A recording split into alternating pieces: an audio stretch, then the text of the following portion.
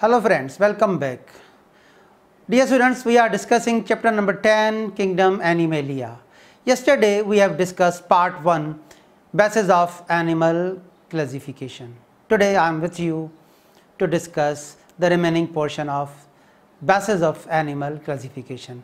कल हमने डिस्कस किया था basis of animal classification जिसमें हमने 3 फीचर्स डिस्कस कर लिए थे, levels of organization and number 2 classification of animals on the basis of germ layers in embryo, that is diploblastic animals and triploblastic animals, और सबसे लास्ट में हमने सिमेट्री और सिमेट्री के बेसिस पे क्लासिफिकेशन को डिस्कस किया था.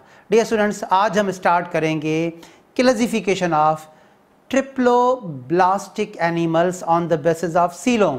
Today we will discuss classification of Triploblastica, triploblastic animals. On what basis? On the basis of coelom, body cavity. On the basis of coelom, Triploblastica are divided into 3 groups: Acoelomates, Pseudocoelomates and Eucoelomates. तो सबसे पहले हम define करेंगे coelom को. What is coelom? The coelom is a body cavity found in which animals? It is found in triploblastic animals. And on the basis of coelom, Triploblastica are subdivided into how many groups? 3 groups, named as Acoelomates, Pseudocoelomates and Eucoelomates. Dear students, याद रखिएगा coelom body cavity mesoderm से derive की जाती है. What is origin of coelom? Coelom is derived from mesoderm. और mesoderm कौन से animal के पास होता है? mesoderm ट्रिप्लोब्लास्टिक एनिमल्स के पास होता है, उनके एम्ब्रियो में प्रेजेंट होता है और जिसके mesoderm से इन एनिमल्स में coelom प्रोड्यूस होता है. तो सबसे पहले हम ट्रिप्लोब्लास्टिका के पहले ग्रुप को डिस्कस करेंगे, Acoelomata और Acoelomates. A means without and coelom means body cavity.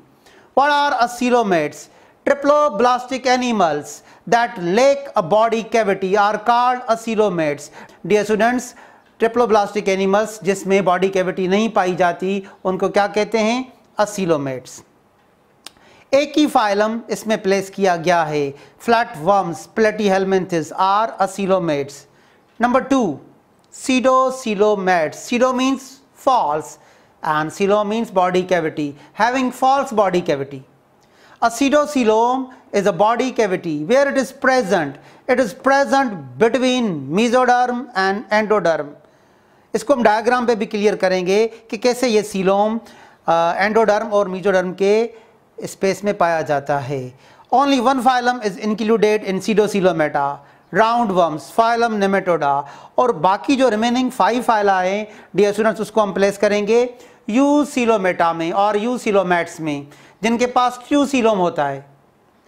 What are eucoelomates? Animals with true coelom are called eucoelomates, जिनके पास ट्रू सीलोम होता है.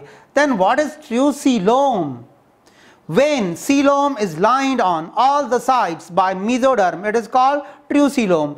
वो सीलोम जो completely mesoderm के अंदर पाया जाता है, जिसके हर तरफ mesoderm present होगा. It is lined by all the sides by mesoderm. It is called true coelom.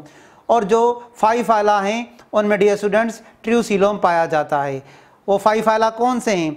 From Annelida to Chordata, the coelom is located within mesoderm.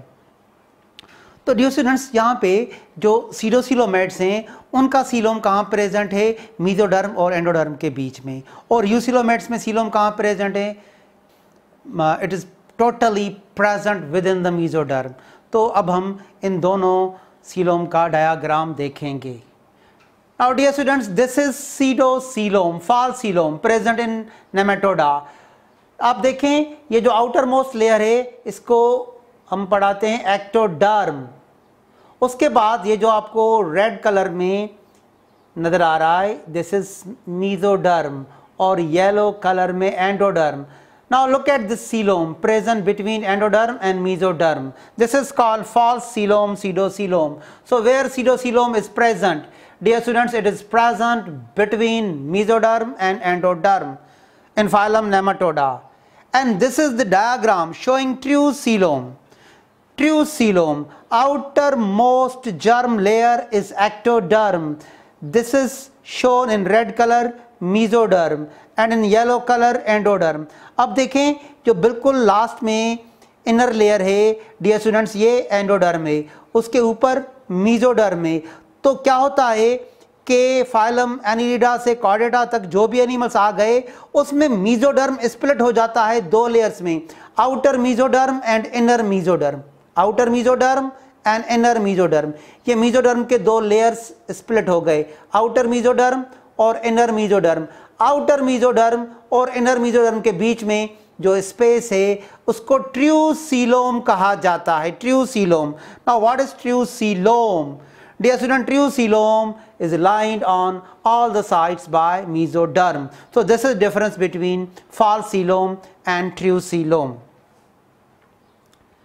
Next, the Eucoelomata are further divided into two groups, Protostomes and Deuterostomes. On what basis? On the basis of fate of Blastopore, future of Blastopore. Dear students, यूसीलोमेटा जिनमें true coelom present होता है उनको further दो groups में define किया गया है, protostomes और ड्यूटेरोस्टोम्स. किसके बेसिस पे?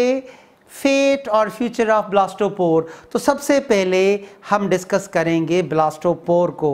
डियर स्टूडेंट्स, एक एम्ब्रियो होता है ट्रिप्लोब्लास्टिक एम्ब्रियो गैस्ट्यूला, उसके अंदर एक कैविटी पाई जाती है आर्केंटिरॉन. आर्केंटिरॉन के ओपनिंग को ब्लास्टोपोर कहते हैं. तो सबसे पहले हम ब्लास्टोपोर को डिफाइन करेंगे. This is triploblastic embryo. This triploblastic embryo is called गैस्ट्यूला. अब गैस्ट्यूला में यहाँ पे आपको एक कैविटी नजर आएगी, आर्केंटिरॉन. The cavity of गैस्ट्यूला is called आर्केंटिरॉन. आगे चलकर इस आर्केंटिरॉन से गट डेवलप होगा, एलिमेंट्री कैनाल डेवलप होगा, और ये है आर्केंटिरॉन का ओपनिंग. आर्केंटिरॉन का opening. The opening of आर्केंटिरॉन is called blastopore. What is blastopore? Opening of आर्केंटिरॉन is called blastopore. तो इसके फ्यूचर पे दो एनिमल्स के ग्रुप हमको पढ़ने हैं, प्रोटोस्टोम्स और deuterostomes. यूसीलोमेटा are divided into two groups, protostomes and deuterostomes, on the basis of fate, future of blastopore. And what is blastopore? Opening of archenteron is called blastopore. Dear students, that blastopore will be the future mouth in protostome and it will be the future anus in deuterostome. इसके basis पे ये दो groups बनाए गए हैं. Blastopore. The blastopore become future mouth in protostomes and that ब्लास्टोपोर्स will become the future anus in deuterostomes. इसके बुनियाद पे ये दो ग्रुप्स बनाए गए हैं, प्रोटोस्टोम्स और ड्यूटेरोस्टोम. तो सबसे पहले हम डिफाइन करेंगे प्रोटोस्टोम्स को. The word protostome comes from Greek word protos means first and stoma means mouth. In these animals, the blastopore of archenteron forms the mouth. इनमें जो ब्लास्टोपोर है उससे पहले कौन सा स्ट्रक्चर फॉर्म होगा? Mouth. In protostomes, the mouth is formed earlier than the anus. First the mouth is developed, then the anus. And what are the phyla placed in protostomata? Protostomes include members of phylum Annelida, Mollusca and Arthropoda. तीन phyla को place किया गया है प्रोटोस्टोमेटा में. कौन से? Annelida, Mollusca और Arthropoda. अब हम डिफाइन करेंगे ड्यूटेरोस्टोमेटा को, ड्यूटेरोस्टोम्स को. It comes from Greek word. Deutero means second and stoma means mouth. In these animals, the blastopore or archenteron forms the anus. इसमें blastopore से पहले anus develop होगा. Anus is formed earlier than the mouth. The first opening developed in Deuterostomes from the blastopore is anus and the mouth is formed later on. अब हम examples पढ़ेंगे कौन से phyla को प्लेस किया गया है ड्यूटेरोस्टोमेटा में. Deuterostomes include members of phylum echinodermata and Chordata. तो दो फाइला को प्लेस किया गया है ड्यूटेरोस्टोमेटा में. So dear students, that was the classification on the basis of feature of or fate of blastopore. सबसे लास्ट में हम पढ़ेंगे development patterns in embryo. Now embryonic development pattern in animals. What is embryogenesis? The formation and development of an embryo is called embryogenesis. And dear students, embryonic development starts with the fertilization of egg, ovum by sperm. Now look at here. Dear students, sperm is known as male gamete. Egg or ovum is known as female gamete. The fusion of sperm and egg to form zygote is called fertilization. Fusion of sperm and egg to form zygote is called fertilization. What is zygote? What is zygote? Once fertilized, the ovum is called zygote. And remember, zygote is a single cell but diploid. A single diploid cell. Now this zygote undergo a series of mitotic cell division called cleavage. The zygote undergo a series of mitotic divisions called cleavage. Now see, first cleavage divides the zygote into two cells. First cleavage divides the zygote into how many cells? Two cells. And remember, the cells of cleavage are called blastomeres. So the first cleavage produces how many blastomeres? Two blastomeres. And dear student, second cleavage divides the two blastomeres into how many? Four blastomeres. And dear students, third cleavage divides the four blastomeres into eight blastomeres. तो इस तरह cleavage में ब्लास्टोमियस की quantity increase होगी. और सबसे पहले embryonic development में एक राउंडेड ग्लोब्यूलर एम्ब्रियो फॉर्म होता है. डियर स्टूडेंट्स, उसको हम क्या पढ़ाते हैं? मर्यूला. मर्यूला is a rounded ball like embryo. The morula is the first embryonic stage. How it is formed? Formed by cleavage of zygote. And how many cells are present in morula? Morula is a globular, rounded, solid mass of cells.